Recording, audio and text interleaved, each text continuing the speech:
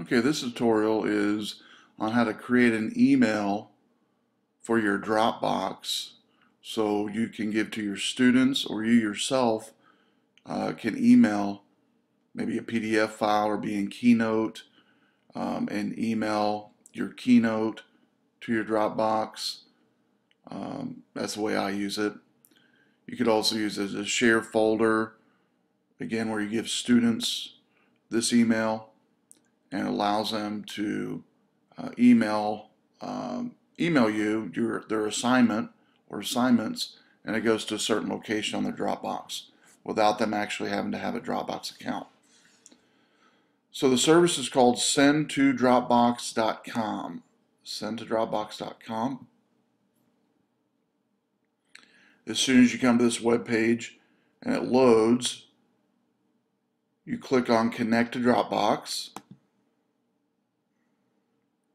Then it gives you an email address. There's mine. But you can click on this, I want a different address, which I'll go ahead and do. And type in your favorite word. I can go ahead and type in the word lion, or I can type in my last name.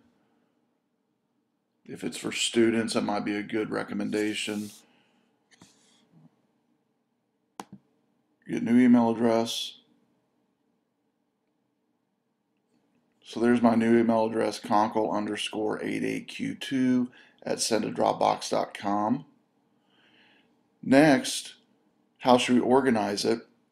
By default, it's going to put all of anything that's sent to this email is going to be put in the attachments folder. It'll create one in the Dropbox. In fact, it creates it upon you assigning this application rights to use Dropbox. So I've got here attachments and file name, but if this is for students, it could be attachments, then the from email address, subject, and then file name, or subject, date, then file name. What it's going to show up like in Dropbox is, I'll show you on mine here. There's attachments. Here's, of course, CIS 102. My email address, my from address, the date I sent it, and the file that was sent. So in essence, if you have a class called CIS 102, the first attribute, if it was email, will show up like such. But if you wanted to organize it better, one of the ways you could do it, instead of being the from address right after attachment, you could have the subject being the next one. So you could tell students specifically, put in the subject this word. Could be assignment 1, assignment 2, so on and so forth. And then from that, after the subject, could then be the from address, then date, then file name. So I'll go ahead and practice this and send a example.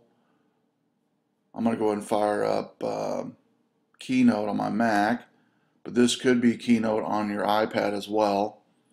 When you go to export it, there is an option in the iPad Keynote version to export via email.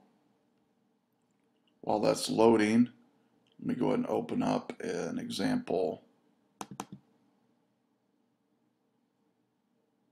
I'll copy this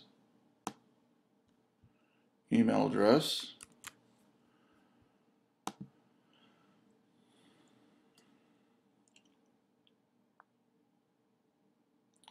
And once this service is loaded, one of the first things it did not do on my screen here, because I've already set it up, is it will prompt you when you go to sendtodropbox.com and click on, go go to Dropbox, it will ask you for rights to connect to Dropbox.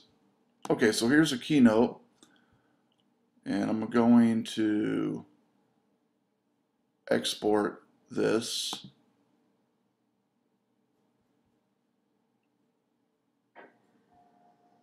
Let's go ahead and do it in a PDF format.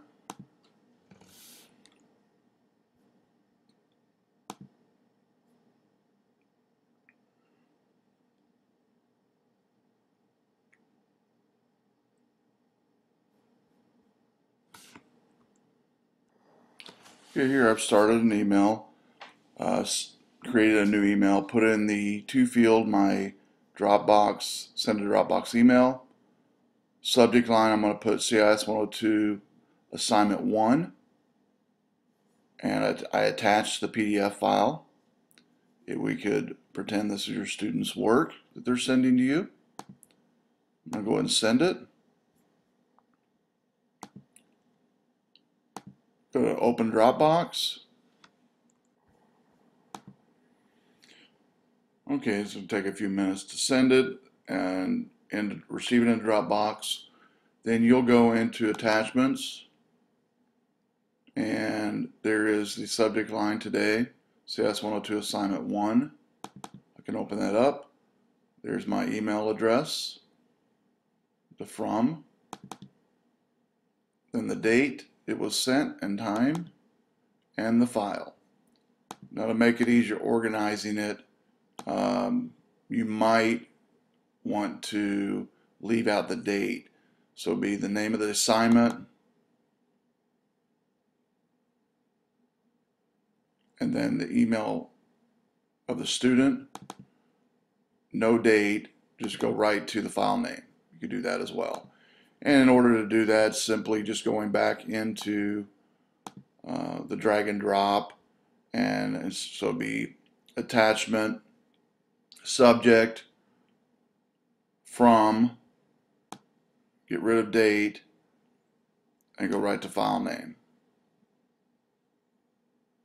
And so that concludes how to use Send to Dropbox, and it's a cool tool to use.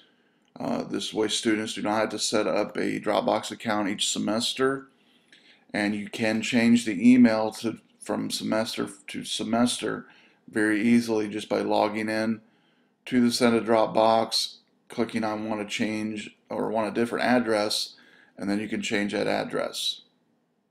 Hope this helps.